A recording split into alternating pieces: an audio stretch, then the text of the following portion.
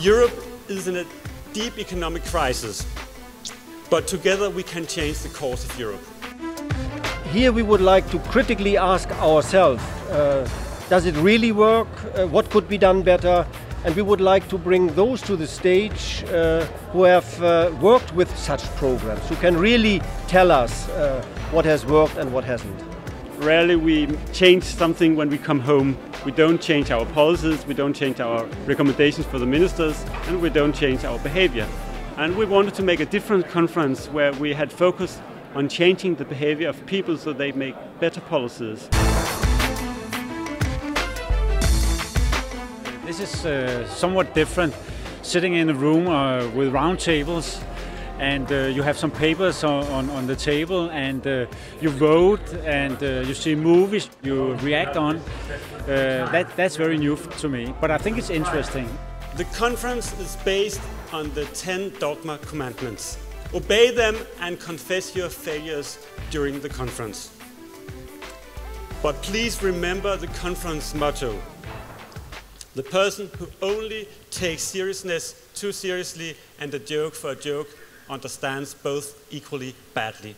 I think you're all aware that we will celebrate some successes, but we will also try to pinpoint some of your failures, some of your mistakes, and those of you who have something to confess and would like to do it on stage, please raise your hands at any time and we'll invite you up here.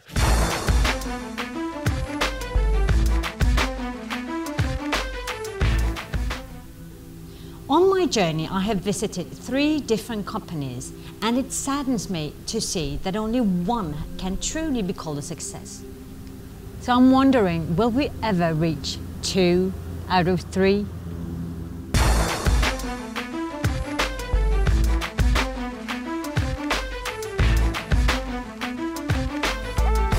People who work in the government, they don't take risks at all. So that's not good for innovation. To really support innovation, you have to go for the risk and for the risky projects, because that's where you can really gain something. Those where the success seems to be imminent, they may survive anyway.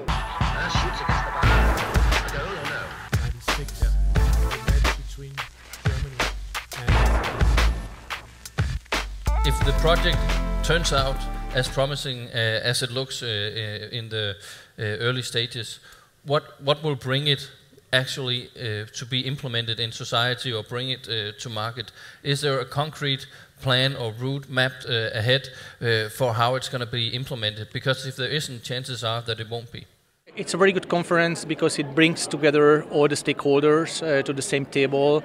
So I think it's very interesting to see how government, representative politicians, policymakers from the European Commission, as well as stakeholders from industry, from different companies, give their opinion and their feedback and their expertise on what should be done better and where should be the focus going forward.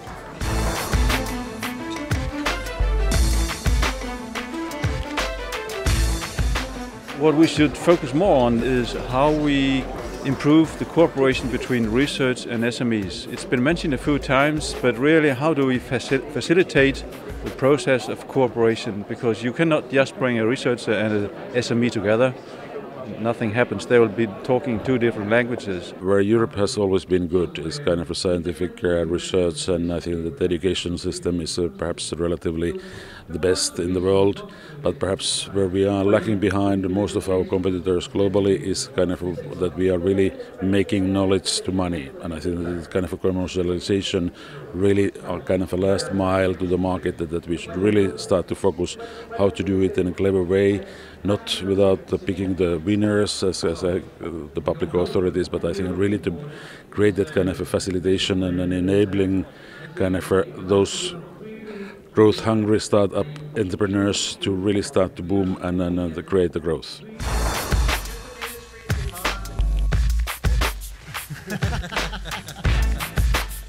It is no longer coal mines that are shutting down, but multinational companies. It's great to see a change of emphasis, a change of format and structure. It's wonderful. Everybody's sick to death of PowerPoint presentations, so I applaud that. It's a good investment because these ideas can be put into the classroom, which I intend to use. If you want to have an SME, that it should be encouraged. It should be encouraged to go outside the national borders, to bridge this gap between the industry and the academia and the universities.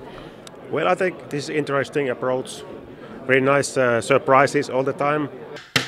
Order in the court. Now, I will now read the charge.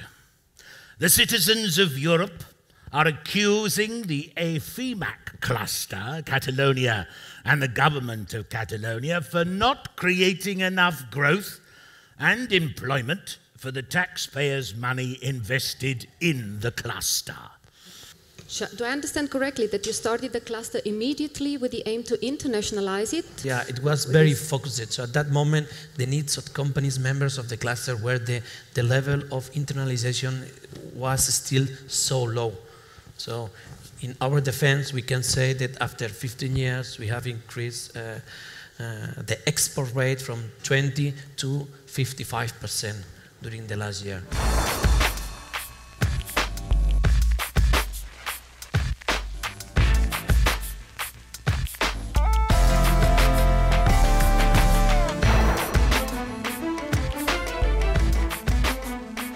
For this year, 2012, the worst policymaker in Europe is the no-risk program.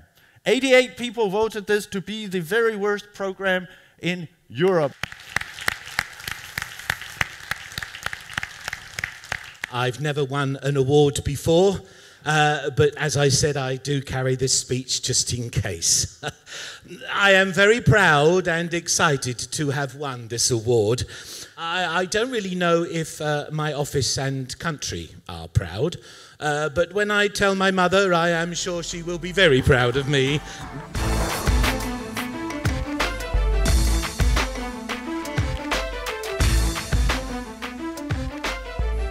And many large industries and factories have closed down or moved to other countries where the production costs are much lower. So do you feel ready to go home and save the world, or at least save the innovation system and make some changes? Yes, indeed. I'm ready to go home and stress test our own regional policy.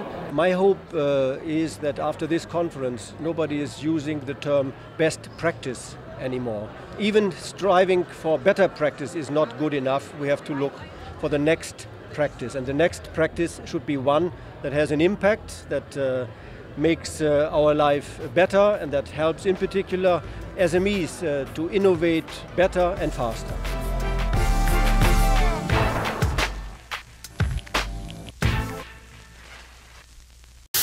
I once took a nap at a policy conference, and I'm probably going to do it another time, maybe tomorrow. Occasionally, I have felt that I was endorsing a project that I did not believe in 100% professionally, because maybe if I stood up and said my professional opinion, maybe some people would be very angry about that, and that might be people who are directly or indirectly paying my salary. I confess, I run a program I don't believe works.